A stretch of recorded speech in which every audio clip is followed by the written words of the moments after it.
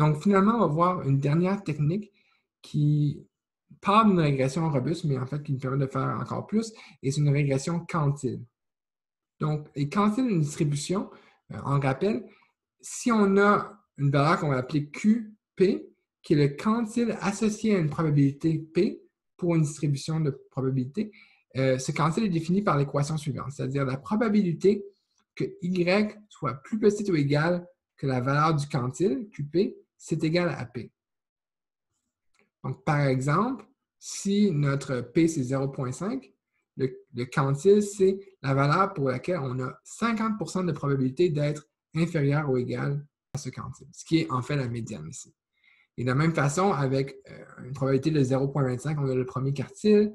Avec une probabilité de 0,3, on aurait le troisième décile, etc. Donc, les quantiles, c'est une certaine position dans la distribution cumulative de probabilité, c'est-à-dire une valeur de la variable aléatoire pour laquelle on a une probabilité fixe d'être en deçà ou égale à cette valeur dans notre distribution. Et comme la médiane, les quantiles sont relativement robustes aux valeurs extrêmes, c'est certain que plus on s'approche des quantiles extrêmes, justement, donc des valeurs de P proches de 0,1, cette robustesse diminue. Mais par exemple, si on regarde le premier quartile, il faudrait avoir 25% des valeurs extrêmes à gauche de la distribution pour déstabiliser cette estimée-là. Donc, la régression quantile, qu'est-ce que c'est? C'est qu'au lieu de modéliser la moyenne de notre réponse en fonction des prédicteurs, la régression quantile va modéliser un ou plusieurs quantiles de Y en fonction des mêmes prédicteurs. Donc, on va savoir c'est quoi la médiane de Y en fonction de X, le premier quartile de Y en fonction de X, etc. Une des applications, justement, c'est d'avoir une régression qui est plus robuste aux valeurs extrêmes. On pourrait simplement remplacer la moyenne par la médiane et ça répondrait un peu à ce besoin-là. On peut faire plus, puisqu'on peut avoir une information sur plusieurs quantiles à la fois. Une des applications, c'est qu'on veut modéliser une variable dont la variance n'est pas homogène. Donc, si la variance n'est pas homogène, ça veut dire que les différents quantiles, le centre de la distribution, les valeurs minimales, les valeurs maximales ne changent pas de la même façon avec nos prédicteurs.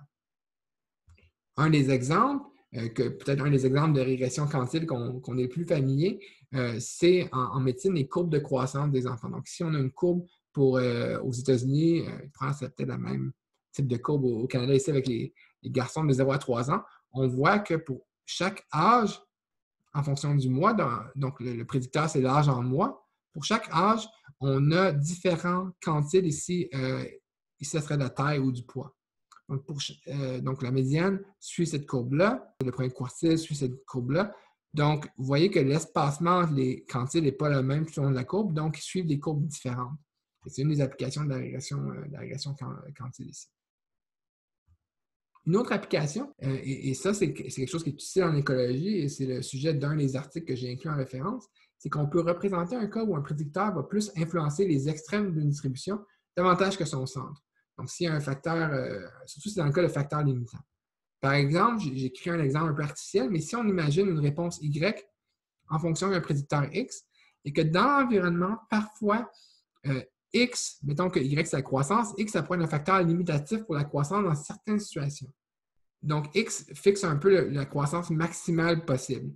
Mais dans d'autres situations, et c'est là, c'est les points qui se retrouvent ici, dans d'autres situations, X n'est pas le facteur limitatif, donc la croissance est limitée par quelque chose d'autre. Donc, souvent, X va avoir plus d'influence sur les quantiles supérieurs de la distribution que sur les quantiles inférieurs.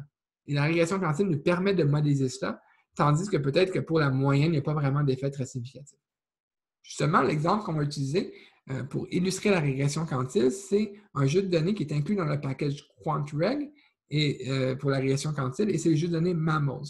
Ici, c'est encore une fois des mammifères où en fonction de leur poids, ici, on va déterminer leur vitesse maximale de course. Donc, c'est speed en km/h en fonction du poids. Et le poids, on le met en échelle logarithmique parce que ça varie de petits rongeurs jusqu'à des éléphants, etc. Donc, on a plusieurs échelles de grandeur, donc on utilise le log dans ce cas-ci. Vous voyez qu'en fonction du log, la vitesse semble suivre un peu un patron où il y aurait peut-être une limite supérieure, mais il y aurait beaucoup de mammifères qui sont en delà de cette limite supérieure en fonction de leur poids.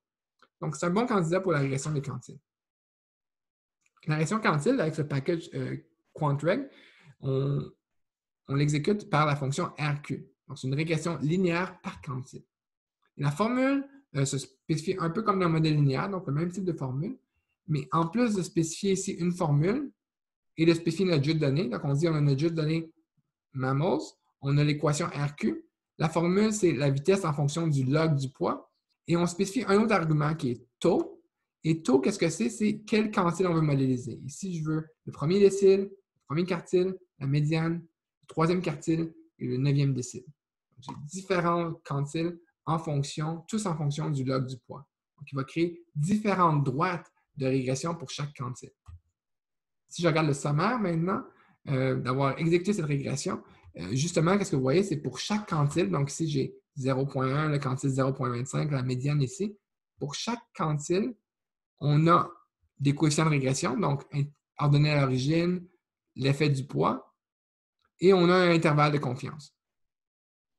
Et vous voyez notamment que l'effet du poids augmente à mesure qu'on a un quantile supérieur. C'est à cause de cette forme un peu en éventail de nos données. Donc, l'effet du poids est plus faible pour les quantiles inférieurs et plus prononcé pour les quantiles supérieurs.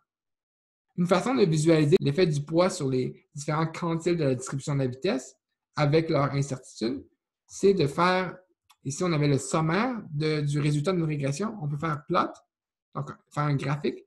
Et qu'est-ce que ça nous donne? C'est pour chaque coefficient. Donc ça, c'est l'ordonnée à l'origine du modèle, ça c'est l'effet du poids. Ça donne l'effet sur chaque quantile. Donc ici, sur l'axe des X, on a les quantiles. Et nous, on avait modélisé le quantile à 0.1, 0.25, 0.5, 0.75 et 0.9.